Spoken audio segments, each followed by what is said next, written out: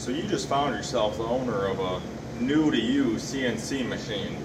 The first thing that you're probably going to find out is that that machine is disgusting.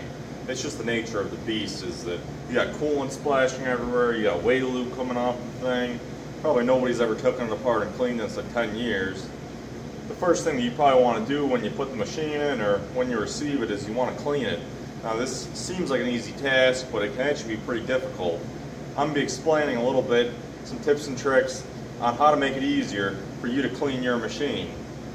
The first thing that I'd recommend that you do is you remove any and all covers that you possibly can. Anything small enough to take off. You know, like here we have the way covers. These protect the ways. There's another one right there. The coolant tank can come out. Chip conveyor if you have one. Pretty much everything that's small enough that you could put it into a truck and pressure wash it. Heck, you could even pressure wash the whole machine. I did it with that machine over there. I had it all out and I pressure washed it all. This one weighing about 40,000 pounds is way too big to pressure wash. So what we're doing is we're going to remove as many pieces as we can to clean, and then the rest of it then you're stuck cleaning in place. What worked out well for me is that I've got a hose attached to the coolant pump for flood coolant, and I was able to use this to almost just wash the machine down and get the bulk of the guck off of it. You can use solvents and soaps. You just want to be cautious that you don't contaminate the coolant system with them. I have some of this MTC53 machine cleaner. I mixed some of this stuff up and I introduced it into the coolant system, and then once I got it all pumped through, I turned it off and I let it sit. So now it's only got MT63 and water inside the coolant system. I purchased this cheap Harbor Freight wet dry vac. I highly recommend that you buy one.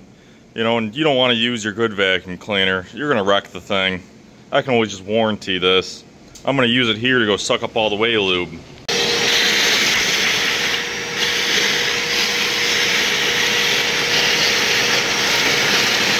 Alright guys, so we have been vacuuming and scrubbing and blowing and trying to get as much as this gunk and chips out of this thing as we can.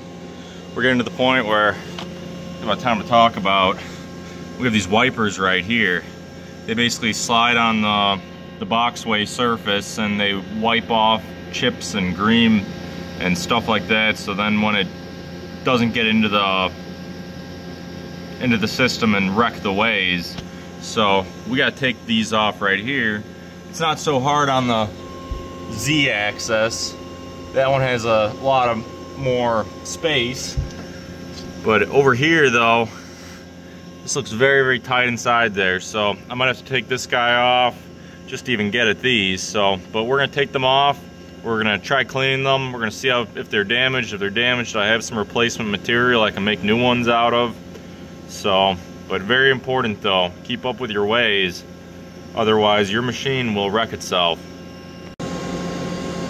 Alright guys, so this kind of delayed everything a little bit, but we had an issue though where it was stuck. The machine wouldn't power on, it was stuck in EMG. It was really strange. I just came back out here after 3 days of messing with it, and it worked just fine. So, I don't know. Not quite sure, but yeah, there's quite a bit of wires here and stuff, so there's a lot to this machine.